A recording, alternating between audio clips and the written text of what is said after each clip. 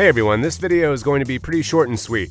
I shouldn't need to go into great detail about why broken links are bad or to convince you to fix them. If you've ever clicked on a broken link, then you know how frustrating it can be, or at least how poorly it reflects on that site. And all it really takes is that one split second of ugh for a user to navigate away from your site. Compared to duplicate content, to clunky navigation or other issues, broken links rate first in annoying site visitors. If one page doesn't work, they'll naturally think that other pages won't work either. Sloppy site, let's get out of here. And if you run any kind of business or e-commerce site, then this is very dangerous and a vital threat to your revenue. Not only will potential customers leave your site at the first sign of trouble, they're also quite likely to tell their friends and family about any negative experience. Hey, I was thinking to buy a shirt on the such and such website. Nah, it's pretty garbage, I wouldn't bother. And there you go, flash judgment, a 2-second negative review that keeps business away, and all because of a couple of broken links. Not because of prices or the quality of the product. It's a brutal, snap judgment world out there with a very short attention span, but hey, what can you do? Those are the cards we've been dealt. So broken links are obviously very bad for user experience, and it's bad for SEO, since broken links interrupt the flow of link equity in your site and leave a bad taste in the mouth of search engines.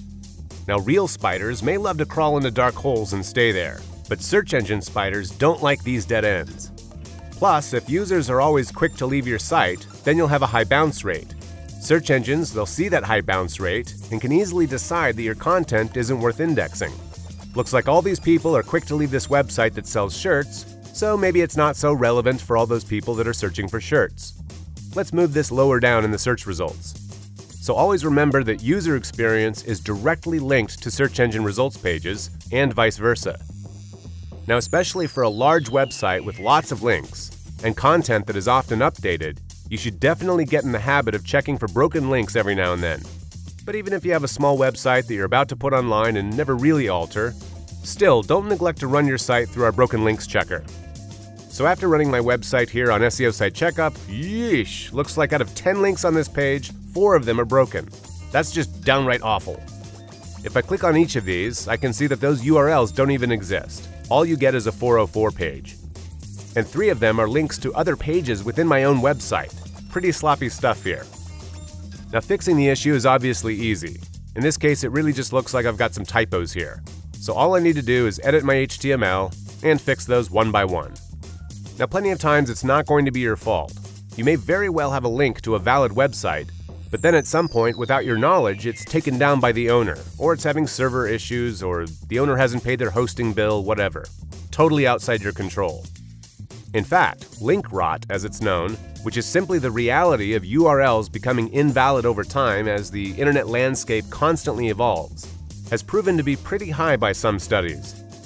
Every 7 or so years, you can probably expect to lose about 15 to 25% of your links.